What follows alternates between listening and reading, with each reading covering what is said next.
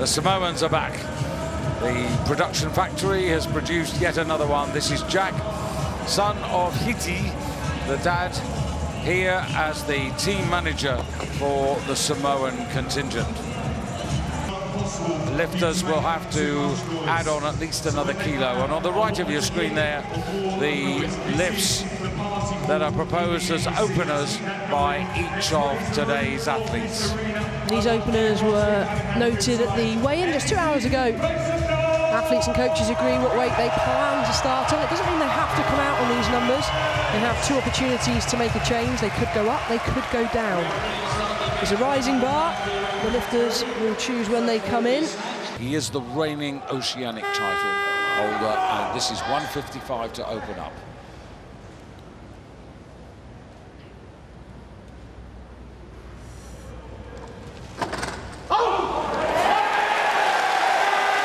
There it is, 155, he's on his way. No problems at all. What more? We expected nothing less. Jack Opeloge in control here. Good extension, speed, power, every attribute you want for weightlifting. Now, Don Opeloge. Now, one thing that's really important, he is the lightest of the class. Now, body weights don't count for a lot, but it's really important to understand he weighed in at just over 102 kilos.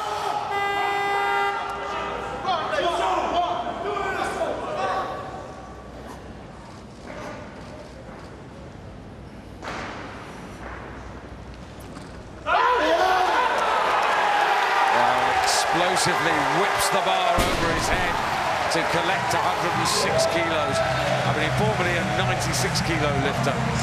And on paper at the start of this, he posted the biggest starting weight. It seems that one or two of the other lifters are playing games, and they've upped theirs at the last minute, so he finds himself in the mix. He's not having this all of his own way, still has to work hard. Brilliant lifting. It really has come alive, and now we come to the last lift in the first half of the competition, and this is Jack Opeloge for Samoa. And the bar at 164 kilos for the 21-year-old. And there's the Samoan choir, all ready to rejoice, providing, of course, he lifts this. Lightest man of the class.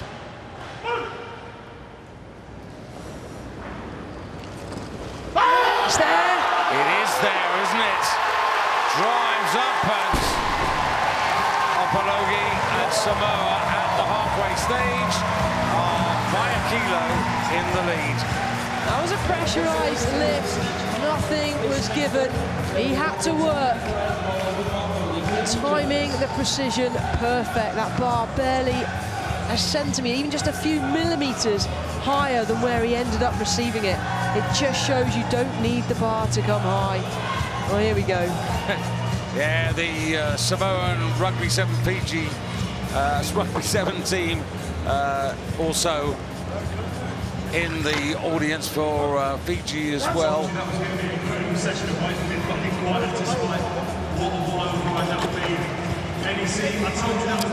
Well, Don Opeloge got the gold medal. Jack, so far so good.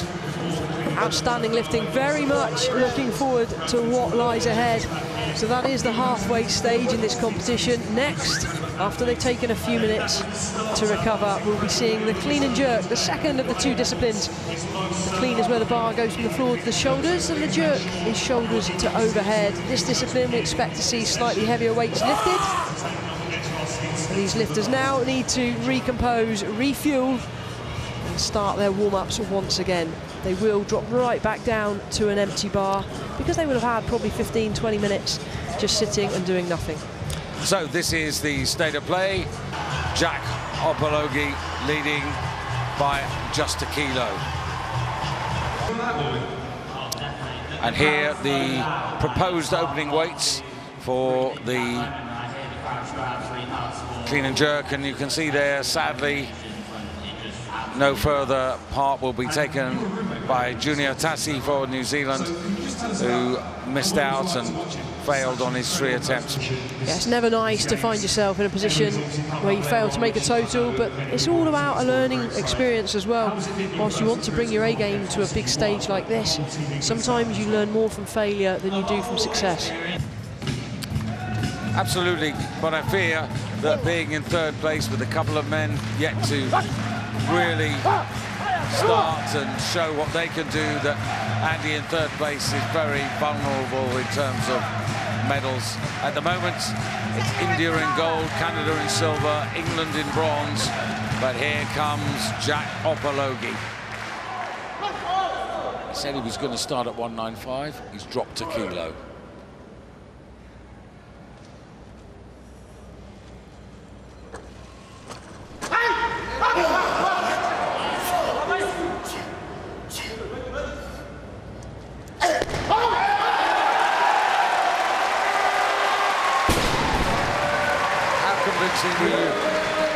How convinced were you? It was good. How much more is there? The questions are going to be answered. Big arm pull, that takes the momentum. It makes it really hard to use the legs for the 2nd phase, but he's strong to stand. The jerk, well, I think that was without question. Good dip, hips behind the bar a little bit. This is not all plain sailing for him. There are other lifters still in contention, and it's going to be a battle until the end, which makes this really, really exciting. Yeah, the Opeloges, they're sort of Samoan royalty, really, aren't they? Still, Jackson Roberts-Young of Australia with 1 attempt. But I'm slightly worried. Well, in fact, he's got 2 attempts. 2 attempts, yeah. But he's taking a big jump. Well, it'll be a huge jump. But it's Jack Opeloge who's going to come out for his 2nd attempt on 200 kilos. Well, he lifted this weight at 96 kilos when he was lifting in that weight class. Body weight rise, he's 6 kilos heavier.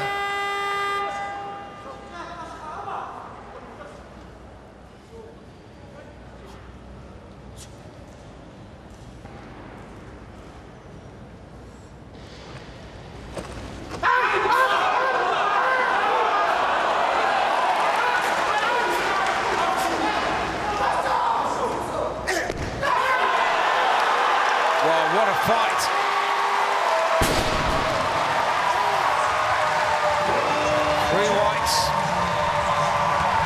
Fight here for Jack. I questioned how comfortable the first one was. This one was even harder. He lands it this time, he gets buried. Manages to keep some momentum on the bar to be able to stand. This was a brilliant recovery on the jerk, considering how hard the clean was. Hips a long way back. Does well to recover. He's got 1 attempt remaining. Coaches were saying they've been feeding him 5 meals a day. Unfortunately for him, there is a 102 kilo category, but not in the Commonwealth Games. A little frustrating, isn't it, that they feel the need to remove some of our categories at Commonwealth and Olympics. It just makes it very difficult. Some lifters then have to mess around with their body weight. If anything changes, I will tell you on the scoreboard. You'll see that weight athlete, weight. Okay, so 1 second. The jury have actually asked to take a look at the previous lift, and they're reviewing it. I didn't see anything wrong. Let's take another look here. We've got an opportunity to see from the front, and this is what the referees will be looking at. I didn't see any, or the jury, I didn't see any infringement here on the clean. Look at the elbows. Oof. Is there movement? That is what they're asking. The decision has been made. It will be coming through in just a second. Bear with us. I've been informed that the last lift was a no lift. So interesting. That previous lift that we've just seen from Jack Opeloge has been overturned. Press out, they're saying. Well, that hasn't been greeted particularly well by the Samoan supporters here. Well, that's a a difficult one. It wasn't hugely obvious. We've seen the replay. There was some movement. Again, we get an opportunity to see the elbows. I think if we're going on consistency, other lifts have been failed for less movement. So it's a tough call. Jury have stepped in. The decision stands. Yeah, I do think that's a tough call, but... Yeah, it's a rule that has been in question. I'm all for the press-out rule. I'm going to ask the question then, is it a press-out or is it shaking under the load? The bar to 201 kilos for Junior Gadja of the Cameroon. 5 kilo increase. He's on 356. Of course, this would take him to 361 and put this man into the lead. The previous lift would suggest that this is no easy number.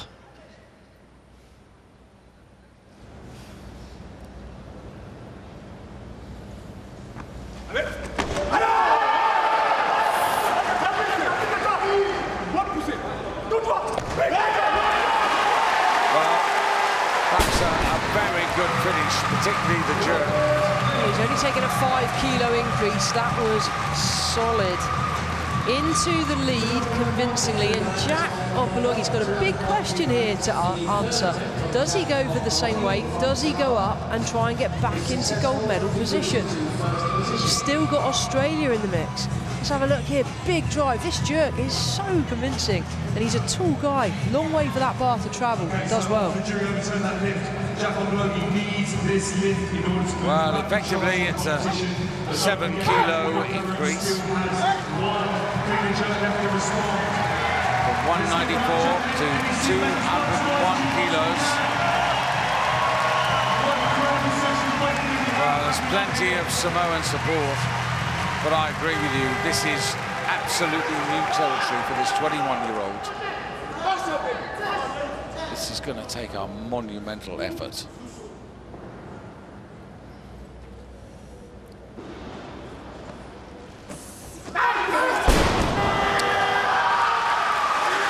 Unfortunately, not for him. He stays very much in the medals, but unfortunately for him, on this occasion, it won't be the gold. Cameroon's lead from Samoa, India in bronze.